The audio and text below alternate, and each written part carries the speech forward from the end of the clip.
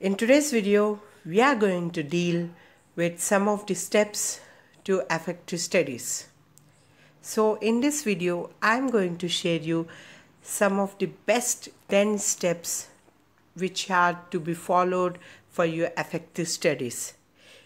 And these best 10 steps I have grabbed from I have grabbed this best 10 steps from my experienced seniors, and I have spoken with my lecturers and some of the school teachers, and I have grabbed some of the basic famous steps which are most probably followed by everyone.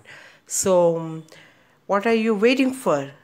So in this video, you are going to learn about some of the best 10 steps for your effective study to get more marks and to get more productive, and so that you can keep in your mind for a long period. So let's start the 10 steps. Number 1 step. What you have to do is that put your books and materials down and stretch for a minute or two.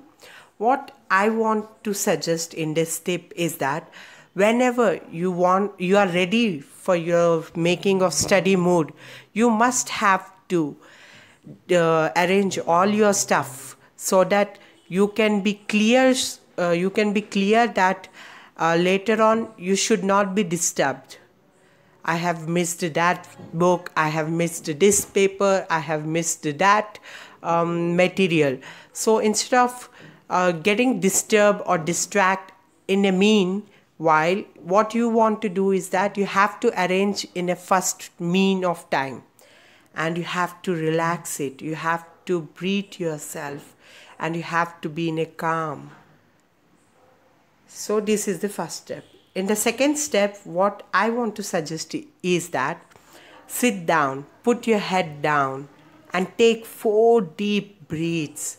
Relax yourself. Inhale, exhale.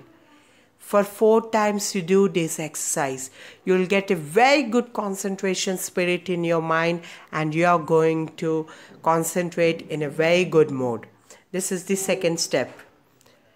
The third step which I want to share with you is that sit up, close your eyes, and imagine being in a pleasant place where you feel relaxed.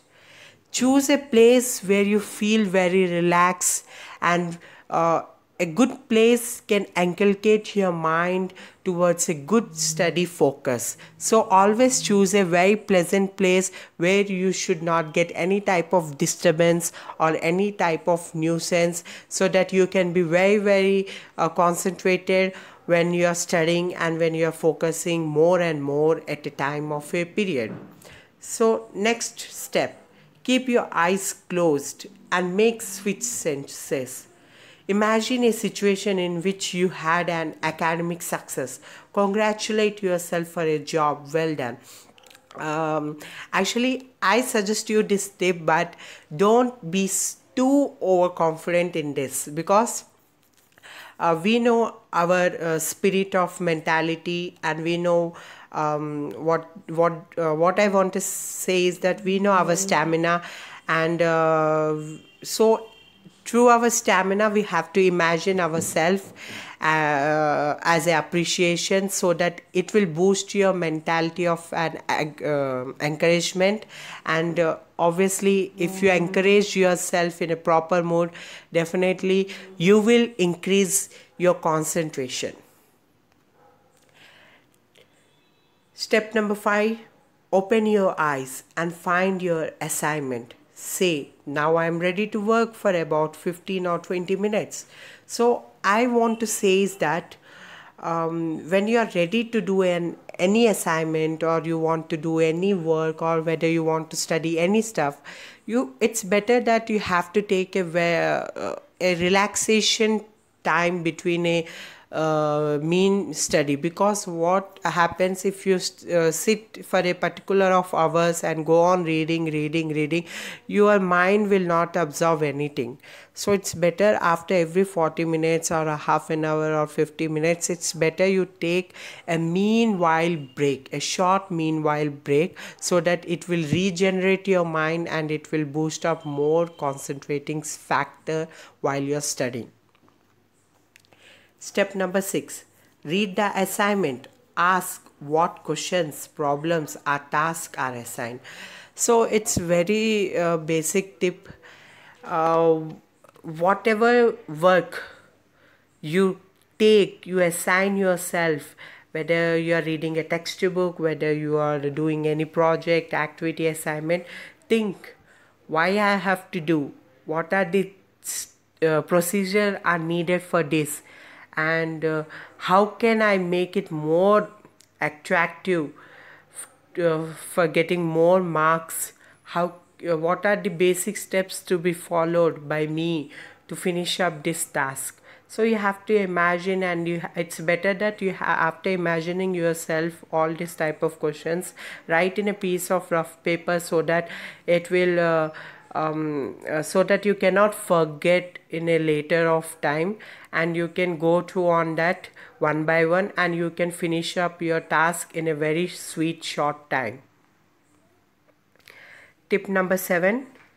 Work for 15 to 20 minutes using your books, papers or other materials. It depends upon person to person. For me, I take for every 1 hour as a short break for 10 minutes. Some people will take after 20 minutes, some people after half an hour, some people after 1.5 hours. It depends upon students how they want to give a short break while they are studying. So it is up to you. Step number 8. Take a few minutes to stretch. Breathe deeply, rest your eyes and have a healthy snack or drink.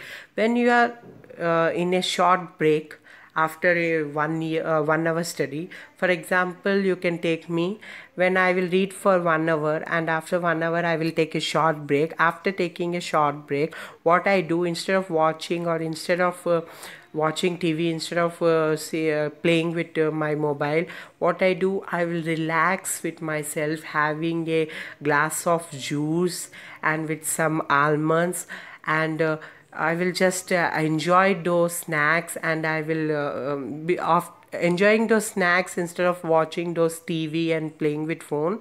It will distract you. So instead of that, enjoy with your snacks, so that it will boost up your concentrate and it will regenerate your mentality towards your studies. Step number 9. Review and recognize your effort and progress. Whenever you feel so dull, now I can't do this, now I can't do this, it's not meant for me, don't think all those stuff. No one is brilliant in this whole world. Everyone is brilliant with all the stuff. The differences is that it is lack of concentration and lack of your efforts. Show your efforts. When you are losing your efforts and when you are losing your recognition, it's better you remember your previous task.